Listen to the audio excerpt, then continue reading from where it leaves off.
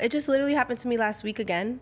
I was coming back from Miami from the Fresh and Fit podcast. You fuck either of those guys? Huh? You fuck those guys? Ew, like what? No. Why ew? Because I honestly, yeah, I'm not gonna say that. Forget it. What? But no, if you gave cut, Myron would a you hand cut job? it out? Ew. No. Like what? What? Like no, I'm not. Okay. Like yeah, I feel like unless it's financial, men don't. It's hard for me to get turned on by a man. Like to me, it's like yeah, no, I'm good. You know what I Really? mean? Yeah, like unless I think like even watching a man spend his money, like recently I was at the strip club and watching a man spend his money even on other women turns me on. You know what I mean? It's just like it makes me feel like wow, like you're a boss. I think you need therapy. Fuck you. I mean, I'm just serious. Like you have to. Why do I need therapy for getting what I want just for living? Okay. If you're a woman who could get turned on by a guy for other reasons, and then you also get turned on by a guy spending money on you, I guess I could understand. But when you say you only get turned on by a guy who's throwing money at you, I mean, that's like the first thing, and then then I'm curious now. Who like, oh, okay, you're hot, big dick energy. You know what I mean? What kind of financial circumstances did you grow up under? Like, were you poor growing up? Hell yeah. Okay. I had my mother was 18, my father was 21. My dad had a couple crack houses, so he had money and cars and stuff, but it was like hood shit, you know what I mean? So yeah, I ain't have no bread. I had to get it out the mud. I guess that does probably partially explain it. Maybe. I mean, just like your male role model having crack houses. I guess that's probably got to explain some of this. But my dad did financially take care of me my whole life until I was 21, until I finished college. Right. But he was also basically committing genocide, destroying his own community to make money. No, that was just why he was young. After like he went. And no hate on people selling crack or anything, because I understand a lot. It would be unfair for me to hold your dad to that standard when a lot of the people I interview have obviously probably killed tons of people with the drugs that they were selling. And I guess that's just, it's an acceptable part of the culture. But yeah, I don't know. It's just, there's got to be more to this. I don't know. What were we saying prior? The thing that really kind of the best part in the Kevin Samuels thing that I saw was how you tried to like basically explain how it was illegal for them to kick you out of the apartment, and he I think kind of cornered you and made you realize that actually they legally. No, it is illegal though, especially during Corona. Because they were trying to, I mean, these circumstances weren't the ones I was under because the person is paying my bills happily. But he tried to say if this was a circumstance, and I'm not just gonna give in. I'm not gonna be like, okay, here you go. Like, no, like you're gonna have to wait until I get my shit together. Okay, but say it was me, and we were dating, and I was paying for an apartment that you were living in, and paying for the car, and we broke up. I would say, I'm taking it all back. And then what are you gonna do? Like, I'm gonna say, get it back in blood, bitch. Yeah, and I mean, I probably like if I got to send some people to kick you out of the apartment or whatever. I guess I got to do that. I hope they don't have to hurt you or whatever. But and I would like to not be there since me being part of it doesn't seem like a good idea. But like, what are you gonna do? Honestly, them things have never happened to me. But I would just imagine that I would not. I wouldn't leave easily, and I don't have a shame in saying that. Like I'm not. Yeah, no, it's just not happening. You're not going to kick me out of space that you placed me in. Like, you're going to have to wait until I'm comfortable enough or until I'm ready to do what I need to do. It's just so interesting you say you're not going to, when legally it's their right to, and it's the right thing, in my opinion, for them to be able to, and there's nothing that you could do to stop them. And if the cops were called or if it was taken to court, they would rule that you were wrong. Like, what basis does this cockiness have? I don't really know the laws. So I can't really fight that. Right. But I know that I'm going to stick it out until I can't. Yeah, you're going to have to drag me out of there. Yeah. Right. So, okay, I might already said this, but what does this guy think of all this newfound attention to his romantic situation or his financial situation, I guess? Like, what does he think of the fact that this has gotten so much attention and that it's basically about him, even though he remains anonymous? He doesn't care. He doesn't care. He probably thinks it's cool. He hasn't really said anything in regards to it that's negative. He's definitely said, he's a money person, so he's definitely said capitalize. He's definitely said try to make it into something for yourself. You know what I mean?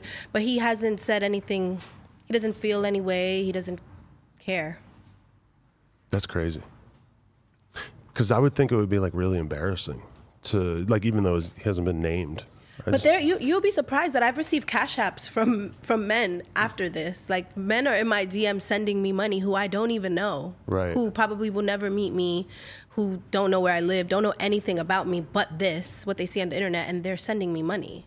I mean, I guess it shouldn't be so hard for me to understand, because the truth is that there's tons of girls out there who are like charging money for their OnlyFans, and then their OnlyFans has like pictures of them in a bikini, whatever, like not that anything that crazy. And then meanwhile, you could log right on to Pornhub and search that girl's name and see her getting fucked in the ass, whatever. And dude's still like, I mean, if you're paying for the OnlyFans, you kind of are just paying her for no reason, realistically, because there's crazier shit on Pornhub. Not for every girl, obviously. Like, I mean, I'm sure you're not on there, but no. I mean, I guess it shouldn't surprise me so much that guys just want to give money to girls for nothing, but I can't escape it. It's just baffling to me. I don't think it's for nothing. I think it's for just them existing. And I feel like, don't a lot of what's Patreon? Don't people, like men or whoever watch you, give money to people just to listen to you? Patreon.com/NoJumper. Yes, but I mean, there's a lot of content on the Patreon that's like exclusive that they don't have access to. Right, we can do naked girl stuff on there. We can do, all kinds of drug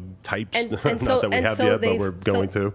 And so they find value, even, you know what I mean? But a person like me would be like, why would I pay for this? You know what I mean? Like you said, when I can go on Pornhub, or I can listen to this on YouTube for free or whatever. So that's the part that I don't get, because even on Fresh and Fit podcast, I didn't want to like put them on blast, but I was like, aren't you men paying to watch men? Like, I don't get it. Like, why wouldn't you pay a woman, like, if you liked her or if you had interest in her? Like, what's the difference? Well, I mean, the difference is that, like, if somebody, and apparently there are many people who are open to this, but if there's people who watch my podcast and they want to see more of the podcast, or they want to see some extra content, or, some people do it out of the goodness of their heart, because the reality is exactly. that you could be a huge fan of No Jumper and it costs $0, like, for you to be a fan. You can watch everything on YouTube for free.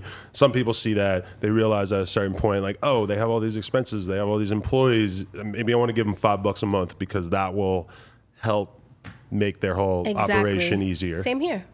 So some people see a beautiful woman and they're like, maybe I want to buy her a car because that's going to help her get from point A to point B. Maybe I want to put her in a house because she's going to be sheltered, and it's going to be because of me that this is happening. The same exact thing. But I think there's a big difference between like a podcast that you get a ton of enjoyment out of and that occupies like many, many hours out of your week, versus like just a random woman just having a car or just living in a house. Like, it just seems like much, much less common sense to want to support. Really? I think it depends on who you are and what you like to support. So some people may like to support a podcast, and some people like to support women. Some random woman having a nice car. Yeah, and that makes men feel good. Listen, the other day, with the taxi situation, I was about to say that story. Came off the flight to Miami. My phone was dead, so I had no choice but to talk to this person. I was annoyed at first. He's talking to me, telling me about the cars that he has, and I'm like, can you buy me a car? And at first he's laughing, like, ha ha ha, whatever, whatever. And I'm like, I'm really serious. I really need a car. Like, my car is messed up, da da da, bullshitting, whatever. And, yeah, so I exchanged. So then we were talking, we continued to talk, but he wasn't really jacking it, like, during our initial like car ride. Gave him my phone number. He's literally been calling me the last 5-6 days trying to get me to meet him at the dealership, but I've been so busy running around with everything that I haven't had the chance to. Every single day, are you gonna meet me today at the dealership? Are you gonna meet me today at the dealership? Are you gonna meet me today at the dealership?